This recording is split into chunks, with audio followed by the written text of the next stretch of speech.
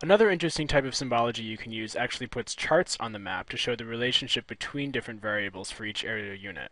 So in this case, we're going to put pie charts for each county in New England on the map to show the relationship between the size of the white population and the size of the non-white population for each of these counties. So to start with, I'm going to come up to my layer and go to Properties, and then in Symbology there's an option for Charts. And if I click on that, the first option is for pie charts. You can also do bar and column charts or stack charts, and you get a sample of what those are going to look like down here. But let's stick with pie charts for the time being. They all work pretty much the same way. So I want my charts to show the relationship between the white population, and then I've made a field down here for the non-white population. And so now I'll just click apply, and you can see what this gives me for a default.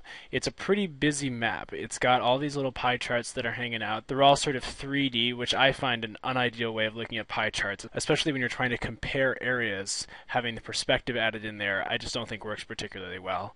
It's also got a lot of these pie charts floating away from the counties that they represent with these little leader lines, and I just find this to be a pretty busy way of symbolizing this information. Nonetheless, we can already start to pick out some relationships. Most of northern New England is very homogeneous racially, and then as you start to get into southern New England, into Massachusetts and Rhode Island and Connecticut, there's more minority population. But let's try to clean this up a little bit using the properties within this symbology. So I'll click on Properties. The first thing I'm going to do is turn off Display in 3D, so we just get flat pie charts. I think those are a lot easier to read.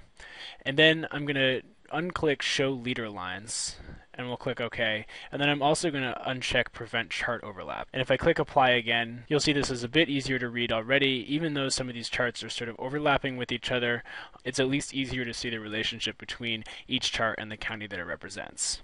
An additional thing we could do, though, is change the size of the chart depending on the population in each one of those counties. So I'm going to come back to the symbology and click on Size here.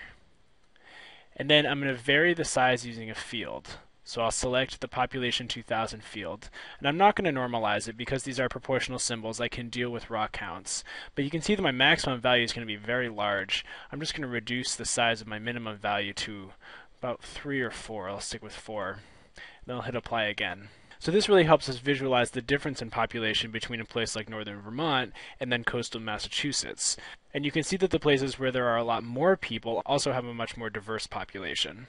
So places like Boston, down here along the coast of Connecticut, have a fairly large slice of that pie that's symbolizing non-white populations, whereas up here in Vermont, where you have much smaller circles, there's a relatively more homogeneous population. Now you still do have a lot of circle overlap, and it's a little bit difficult to read the symbols for specific counties. You could bring this map into Illustrator and then rotate the symbols so that the slices that were demonstrating the population that was non-white were more visible for each county, or you could even change the transparency and so forth. But Arc is a good place to start in terms of actually constructing those pie charts and then varying their size based on some other variable.